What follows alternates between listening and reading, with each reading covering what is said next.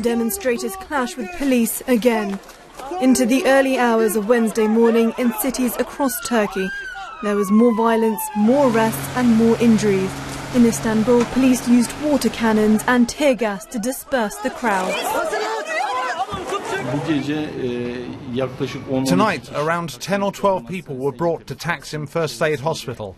They were injured during the protests in Taksim. The conditions of 2 of them were serious. 1 of them had fractured their skull.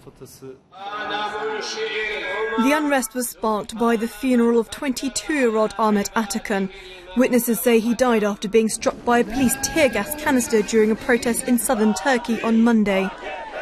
Police have denied responsibility, but his death provoked calls for a revival of the mass anti-government protest that swept the country over the summer.